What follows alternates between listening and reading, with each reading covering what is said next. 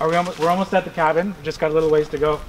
This is going to be one of my spring projects. I'm going to have to chop this up and we'll dry it out. You can usually use this. If you chop it, you have to wait about a year before it fully dries. It's ideally 2 years. So I'll get this chopped up sometime this spring or summer. Come on, bud, let's go.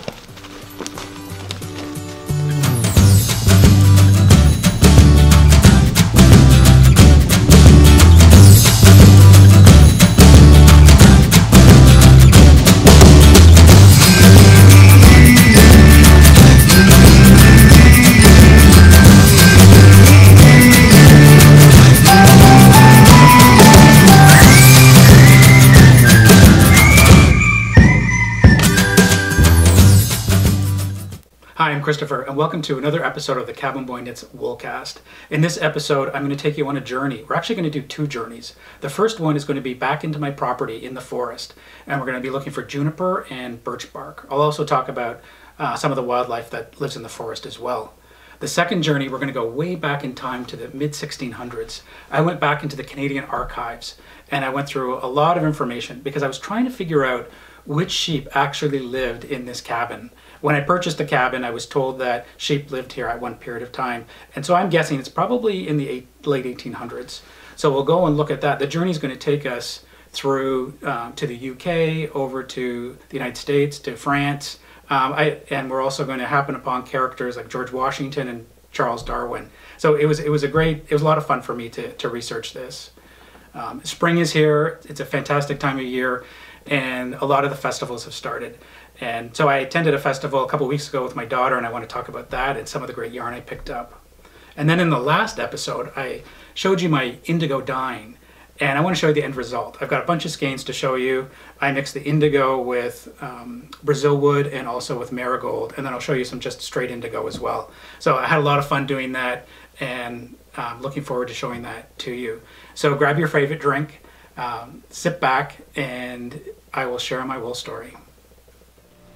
I'm off to pick up juniper and birch bark. I'm going to make a dye pot this afternoon, and so I want to get some fresh juniper and also some fresh birch bark right off the ground. So I'm going to head out with Zan to get that. You notice that today is overcast, and this is a typical spring day in Canada. One day it's beautiful, warm and sunny, like yesterday. I was out knitting on the back porch, and it was so nice and warm to sit underneath the sun. Didn't have a lot on when I was knitting because it was just so warm. Today it's a much colder, and I've got a sweater on and I've got my coveralls on. I'm also wearing the coveralls for another reason. Because it's above zero, the ticks might come out, and so I want to make sure that I don't have any skin exposed to attract the ticks. So I've got my coveralls on, and then if you look down at my boots, I've got my pants tucked into my socks just to protect myself. So when I come back, I'll be checking the dog and checking myself to make sure I don't have any ticks. Anyway, why don't we head off into the forest and get some juniper and birch.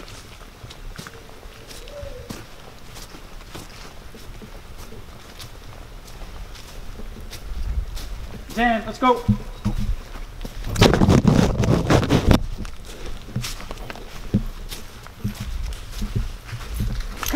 Oh, good boy. Good boy. Did you already find some birch bark?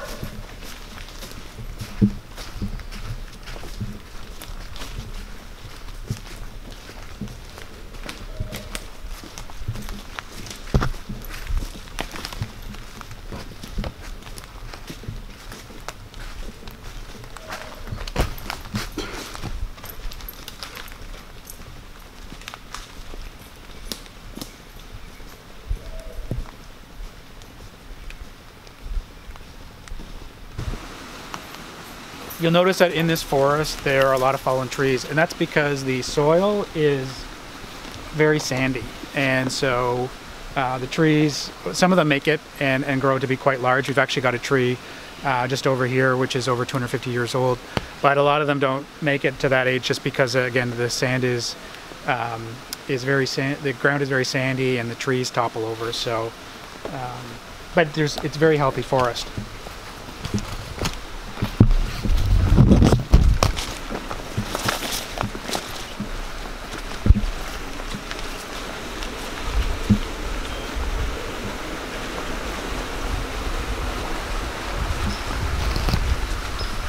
Zan, come. Come. Come here.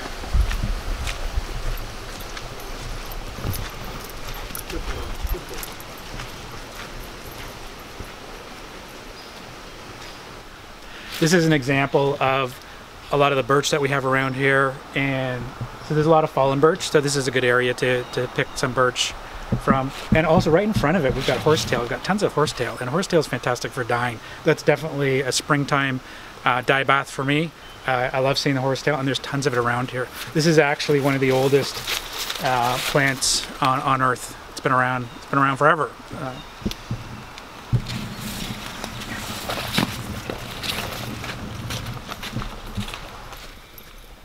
Looks like Zan's found the juniper. We've got some juniper over here, right where Zan is sitting or standing, running around. We've got some right here as well. I'm going to actually go over here and get some. This is, I've picked from this bush before.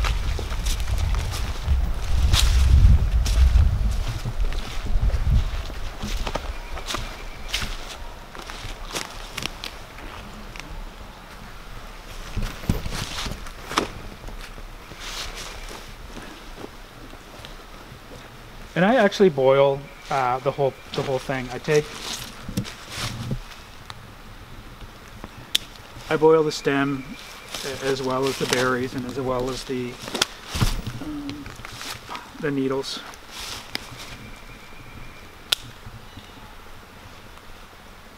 You wear gloves when you're doing this because it does get prickly. So I'm gonna put on my gloves. I forget that, and then every time my fingers are pricked, I realize I should wear my gloves.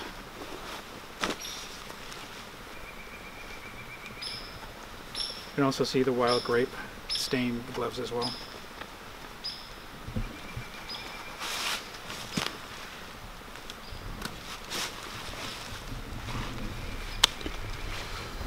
Zan, are you going to help me?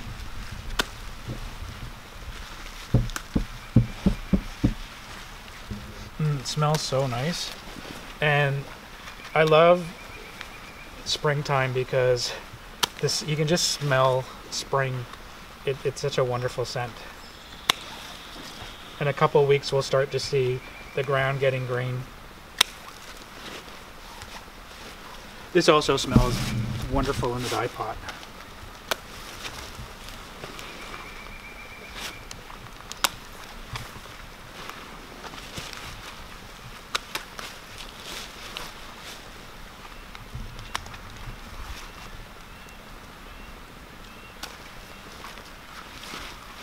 And I like to get a full bag of juniper and I just pack that in the dye pot, and then I add water to it and let it simmer for an afternoon. And the scent is fantastic.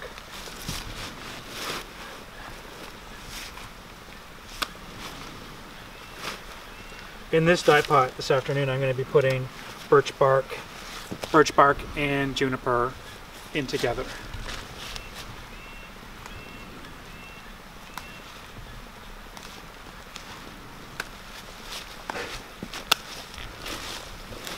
Just a few more.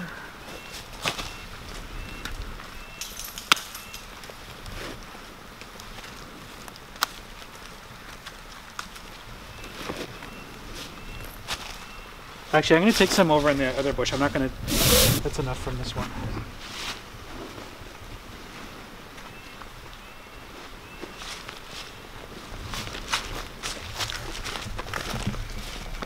Come on, Zan. Let's go. Come on.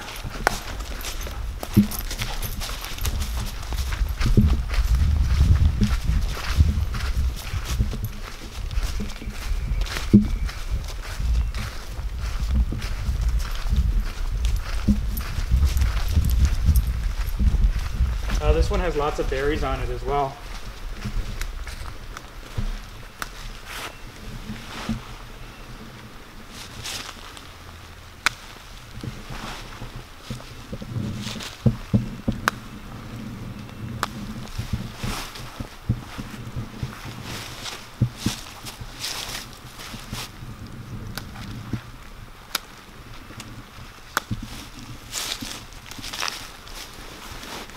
Just a few more and we'll be all set.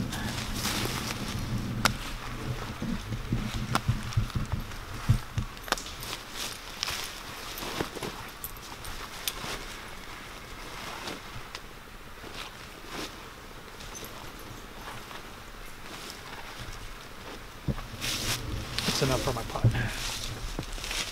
Now on to get some birch bark.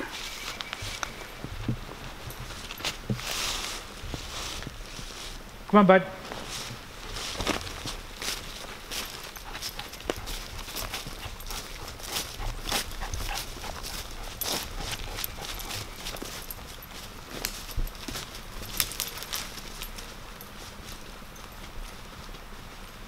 Okay, over here we have a yellow birch, and this is fascinating. Look at all the different fungi attached to it, and also when you're sitting out sometimes when I'm sitting out in the morning having coffee, I can hear the woodpeckers. It's so loud some days. It's quite incredible. And you can see this is referred to now as a pecker post, and it's a pecker post because the woodpeckers love it, and they've been pecking in here. They've been pecking in here, and then on this side it's huge. They've done a lot of damage and looking for insects. So they're basically going at it to look for insects. And there's all different woodpeckers here. We've definitely got pileated woodpeckers as well, and they're about this big. They're huge. That's a lot. This is a gorgeous tree. Absolutely beautiful. All the life on it too. It's really, really nice. Okay.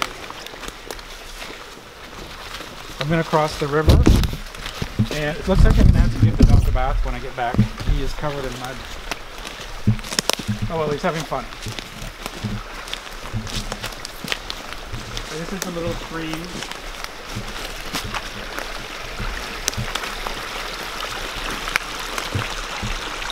The pond that I passed earlier, this stream is stemming from the pond. And it runs all the way through my property.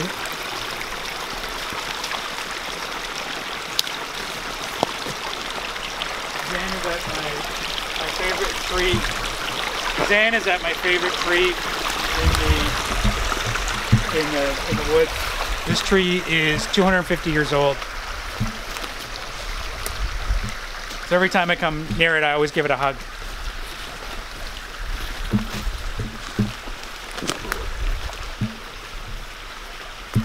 Beautiful. A beautiful oak tree.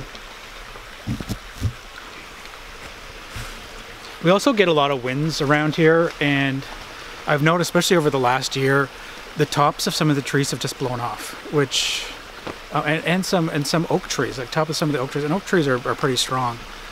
So I'm really surprised with that. So we're off to get some birch. Zan, let's go! Come on!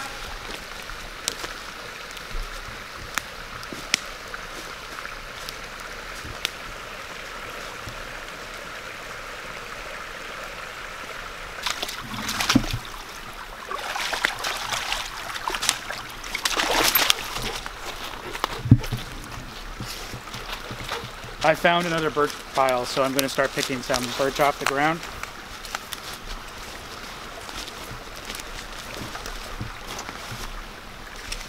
Birch bark is wonderful.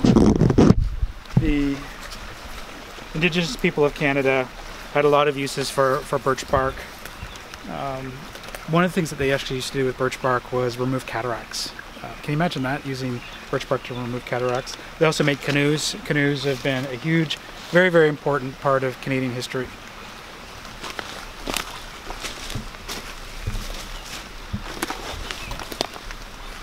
I'll also take this birch bark that still has wood inside of it, and when I boil this, the skin easily slips off. So I don't bother doing that. Like, I'll do that after I put it in the pot.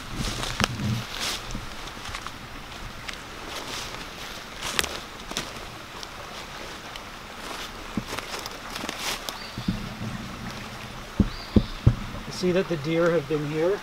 They've left their mark. So they probably, well, I don't think they slept here because there's not, it's more difficult to tell though in the spring whether or not they have. It's easy to tell in the winter because in the winter time I'll see a big area where they've slept. But this is a good indication that they're around. There's a lot of deer in this forest. There's bear, deer, coyotes, fox, skunks, raccoons, Lots of squirrels.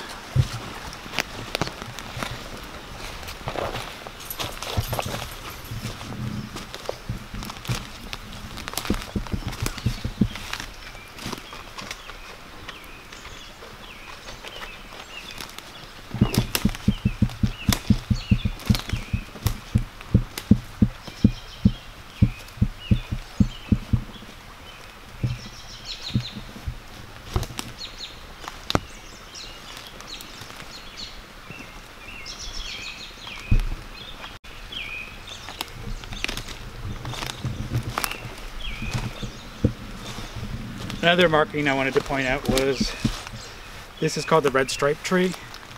Actually, it's not. It's just a regular tree. The red mark on it is just to talk about the property line between my property and the neighbor's property. And I've got them going I'm on 17 acres, so it goes way back, and then it goes all the way over to a conservation area, which is right beside the property.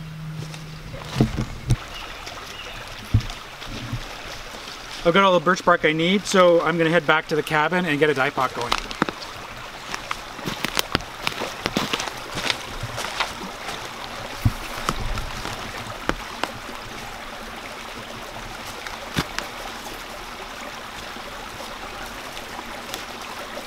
Come on, Jan, let's go.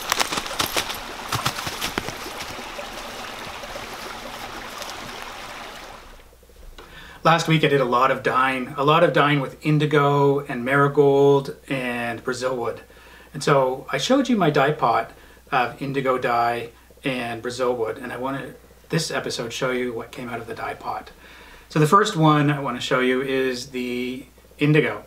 And the wool that I used for this one is a mixture of Canadian wool. I put this in several times, so I probably used about 3 or 4 dips, and that's why you see such a dark blue. I really like this dark blue. I've still got the string on it because I haven't finished washing it yet, so that should be ready probably by the end of today. This is Shetland wool, and the Shetland wool went in, I did 2 dips on this one. So you can see that it's considerably lighter than the darker one, than the mixed wool. But again, this is a lovely blue, so very happy with the outcome. This is also Shetland wool, and this was a gray skein that I used in it. And so I used it was just straight, it was this skein of Shetland wool and my indigo dye pot. And this had 2 dips. And then the fun started when I started mixing marigold. So I have, this one has marigold in it, and you can see I did 2 dips of the blue indigo as well. So you know, it's nice and squishy, and I love the color. I think it's terrific. This is also indigo and marigold. And so this one I dipped the marigold first and then the indigo second, and it came out a nice green color. This is blue-faced Leicester, and the blue-faced Leicester did the same process. So you can see they're slightly different color, and they take the dye differently as well. So this is, I think I'm going to probably put this one in one more time in the indigo. But it's nice, soft, squishy, and this is still in process. It hasn't been finished yet. Now this one, believe it or not, is the same. It's a blue-faced Leicester, and I just changed I mixed it up, and I put this firstly in the indigo and then secondly in the marigold. So you can see they're quite different color in each of them. This is a sock yarn, and it's blue-faced Leicester, and I think I have 20% nylon in it as well. So I'm really happy with this. This is indigo and Brazil wood. So a lot of great colors that came out of that. This is Shetland, and in the Shetland wool, I used a gray skein, and so that's the outcome of the Shetland wool, and I used indigo in this and also Brazil wood.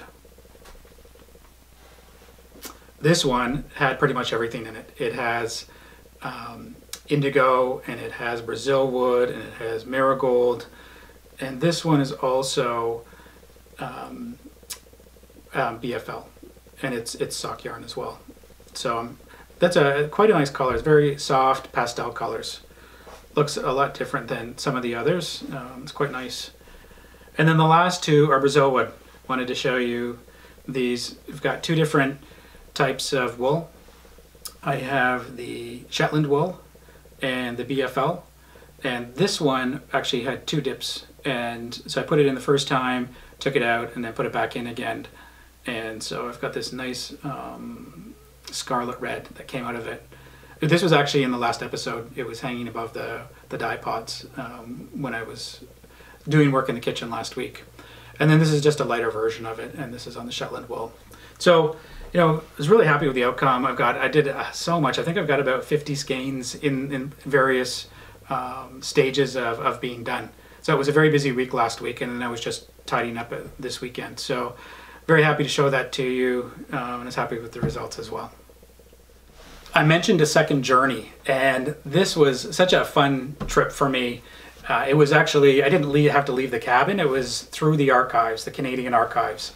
And I was trying to figure out, you know, which breed of sheep actually lived in this cabin at one time. And if you can see the picture right here, hopefully the glare is not too bright on it, but the cabin that I'm sitting in right now is this one. And so the way that the cabin is configured today is I've got two cabins that were originally built probably around 100 kilometers from here, or 60 miles. And they were taken apart one by one and then rebuilt on this site. So I've got one cabin, and there are two cabins, and they're perpendicular to one another. So, but this is the sheep cabin, or I was told that this is the one that the sheep lived in.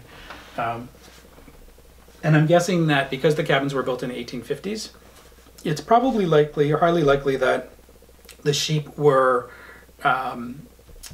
probably living here maybe in the late 1800s. So I thought, okay, how am I going to figure out, is it possible to figure out the breed of sheep that actually lived here? And so I went back into the archives, Canadian archives, to try to figure that out, and read that the first sheep that arrived in Canada was in the mid-1600s, and they came from France, and they lived in Acadia. So Acadia was the first area within Canada that had sheep in the mid-1600s. And for those of you that are not as familiar with Canada, if we think that this is British Columbia, and this is Newfoundland over here, so this is our east coast and this is our west coast, and Acadia is over here. And so that's where the first sheep would have been. The cabin right now is, Ontario's right around here, and that's where I am. The sheep are over here.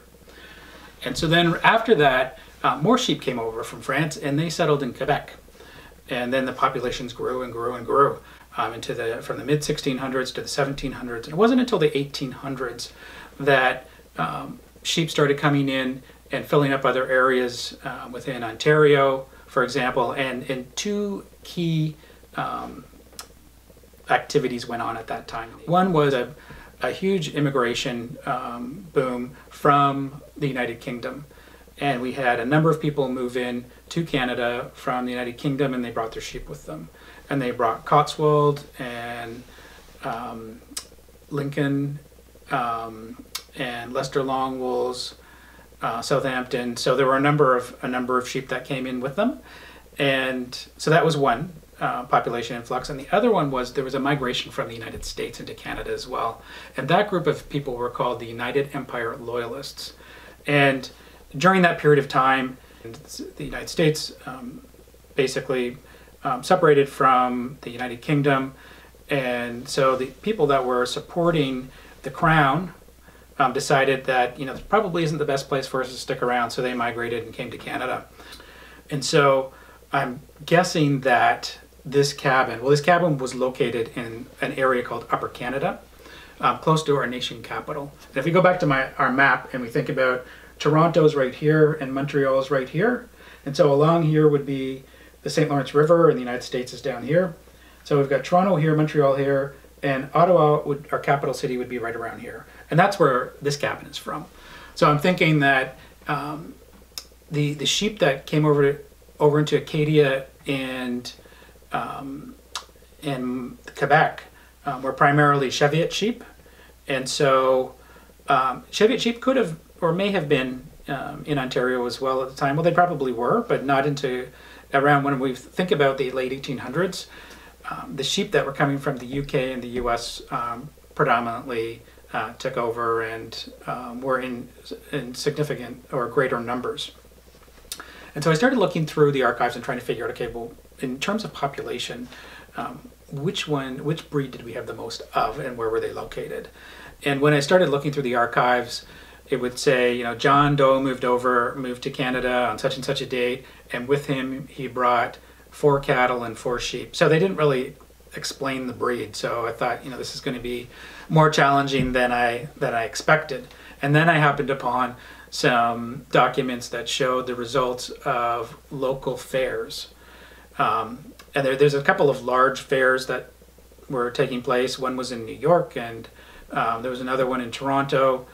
And so I started to look at the winners of, or just the results, and it was great because they were able to show the number of sheep that were actually participating in the fair. And so that's not going to give me the exact sense of how many sheep that we actually had per breed, but it did give me a sense of, you know, how many were shown in these fairs. And then I was fortunate enough to happen upon another document that actually explained or was talking about the most prominent sheep in Ontario. And I think when we look at the late 1800s, the most prominent sheep would have been the Lincoln Longwool and the Leicester Longwool, but specifically the Leicester Longwool. And so started looking at the Leicester Longwool and trying to figure out, well, why were most of the sheep in Upper Canada at that period of time Leicester Longwools? And that took me back to the UK and to a guy named Robert Bakewell. And Robert Bakewell had a huge impact on breeding. And he was breeding not only sheep but horses as well. And he was so successful in his breeding. He was doing selective breeding. So basically he was taking the sheep and trying to figure out which were the best qualities of the sheep. And so from a meat perspective, at that period of time, people liked fattier meat. And so he was breeding the sheep to have a fattier meat and then a more lustrous coat as well. And he became incredibly popular, and the Leicester Longwool became incredibly popular, and it started showing up in Australia, the United States, and in Canada as well. And he was so successful that his selective breeding had a huge influence on how people were breeding in the future, but also it was noted by Charles Darwin as well, and it had an influence on Charles Darwin, and George Washington commented on it as well. So, you know, very popular guy, and had a huge impact on farming, but also on livestock and the way that we see livestock today. And so that caused a huge migration of this type of sheep all over the world. And so in Canada, it was by far the most popular sheep. So we had a lot of the Chevets in Acadia and in Quebec, and then we had Leicester Longwools and Southampton sheep and Cotswold sheep largely in Upper Canada. So that narrowed it down. I thought, so I was basically thinking, well, is it possible that it was Leicester Longwool? And I'm assuming that these are all purebreds that are in this cabin. Of course, they could have been a mixture. But then it wasn't until I happened upon information or basically the results of one of the exhibits or the exhibitions in Toronto. And in that exhibition, it had the category winners of sheep. So I started looking through that, and I couldn't believe it. The winner of sheep breeding, I guess it was the most lustrous coat, was a farmer named Chris Walker, which is my namesake, and I could not believe it. So I will definitely put a link to that Canadian Archive article, because I was floored. I thought it was too much of a coincidence. So I thought it was quite amusing. But anyway, so I stopped my research there. Obviously, if my namesake in the 1800s is showing his sheep, we've got the same name. It has to, and he's showing Leicester Longwools. It has to be Leicester Longwools that lived in this cabin. So that was the end of it. But it was a great time to learn about the sheep in Canada and all the connection to the various countries as well. So I had a lot of fun doing that. You know, spring is here, and I love the smell of spring outside. Everyone seems to be in a fantastic mood, and so it also kicks off the yarn festivals, or a lot of yarn festivals. And I happened to go to one a couple of weeks ago with my daughter to a place, it's probably around an hour from here, and it's in a university town. And so I was looking at it, and I was looking through the vendors, because I always look through a list of the vendors to see who's going to be there. And there were a lot of vendors I had never heard of before. So, you know, I took that I was really interested in that, because when you think about it, it's only an hour away. I thought I knew most people. So I was really excited to go and see it, and I'm glad I did, because there was a lot of great things to see. So I'm going to show you my haul. So I think it was quite successful. I went in with my daughter, we scoped the area out. I said normally we do a circle, we go around the perimeter and check all the vendors out, and then we make a note of where we want to go back, and so that's what we did. It wasn't a huge festival, but it was great. It was perfect, and they had a great selection of vendors there as well. I was thrilled, absolutely thrilled, to happen upon the first vendor, who I know quite well, Grace Clare. And Grace has fantastic wool. So her farm is Shepherd's Hill, and it's, you know, her yarn is just incredible. There's a very large exhibition that takes place. It's the largest one in Canada. It takes place in Toronto, and her wool has won a number of years. So it's fantastic. It's definitely passes the squish test, and I just absolutely love it. I've actually bought a few of her skeins years ago in a yarn shop. It was set up, all the metals around it and ribbons. So I bought some of her yarn, and I haven't knit with it yet, because I just love touching it, looking at it. So one day, and I did share that story with Grace Clare as well, to let her know, but I will definitely knit with it at some point. But anyway, this is an example of it. This is blue-faced Leicester, and I think it's cashmere as well. Mohair, pardon me. Mohair and blue-faced Leicester, and it's absolutely beautiful. I love it. So I was looking around her booth and touching all of the yarn, as we do when we go in, and I really liked this. There was something about this skein of yarn that spoke to me, and it was just because it was so different than all the others. This is a Lopi style, and so you can see the way it's spun, and so I was looking at it and just thought, you know, this definitely has a different texture, and it has character. This skein of yarn definitely has character to it. And so I'm holding it, and Grace is looking at me, and she's got this bewildered look in her on her face, and she said to me, "Why did you pick that yarn?" And so I told her, I said, "Well, it has character, and I don't know, it feels good. I like it." And she said, "Well," and this is actually border Leicester as well, and it's 15% kid mohair. So you can see a little halo over it as well. And so she said, "Well, there's a story to this yarn. Do you want to hear it?" And I said, "Absolutely. I love hearing stories to the yarn." And so this was came from a ram named Patrick. And Patrick had an attitude. And I think he went after Grace Clare a couple of times. So I don't think Patrick is still there on the farm, but he definitely had a lot of character and a lot of chutzpah, and so I'm not surprised that the characteristics of the ram are definitely consistent with this skein of yarn. So I love this. I'm really happy with this skein.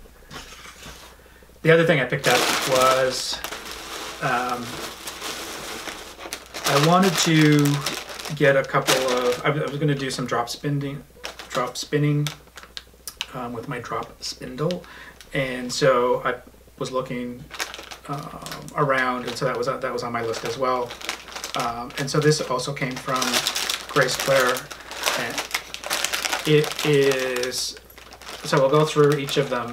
I have to put my glasses on to read this. So the white one is Corriedale Blue-Faced Leicester, and that came from a sheep called Annie.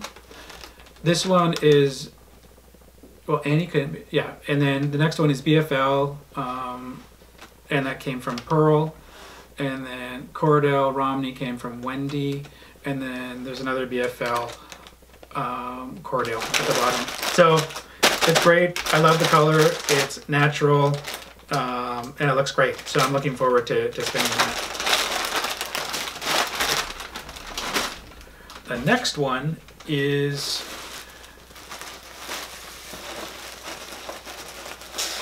I was attracted by a couple of things. One is the way that this was just laid out.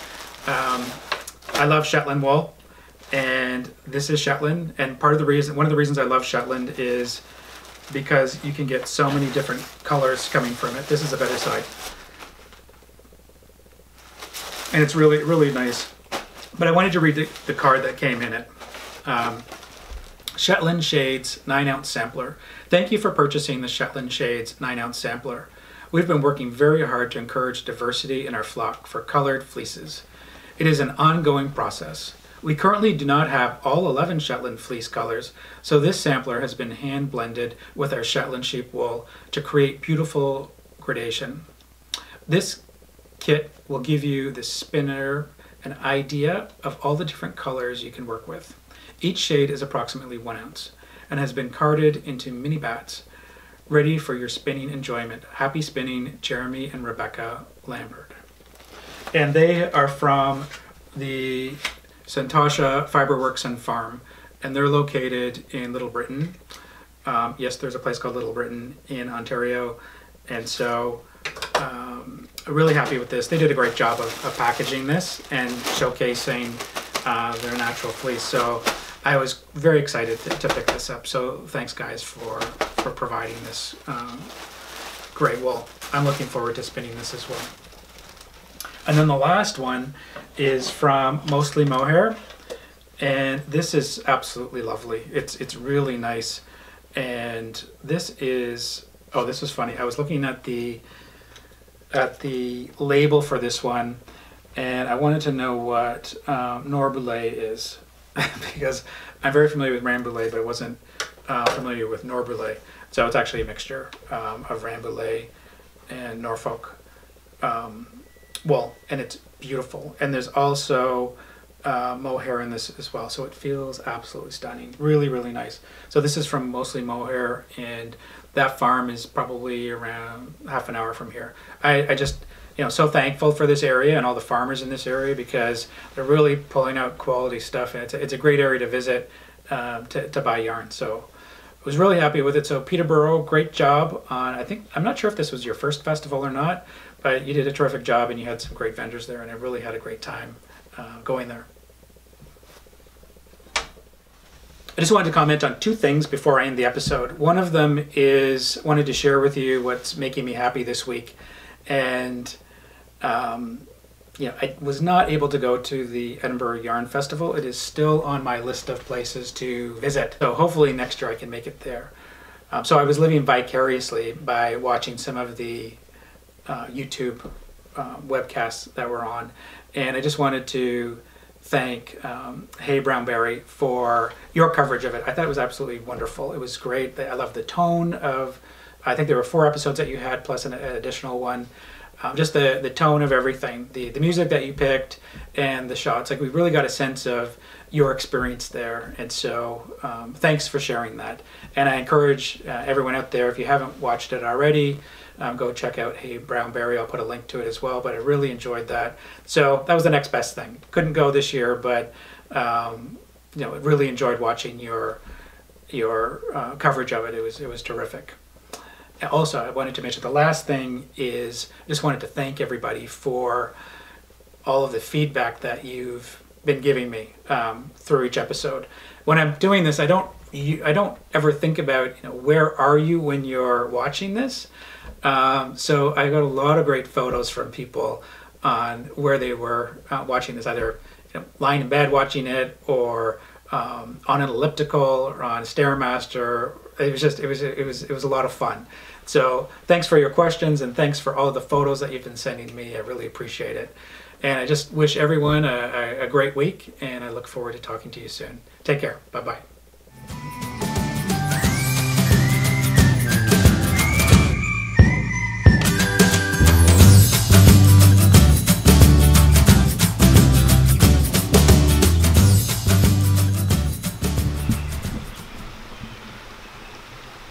mentioned that there's a lot of wildlife in here, and here's an example of it. This actually I think was from last year. It looked like there was a pack of coyotes or wolves who had a unfortunate deer for dinner.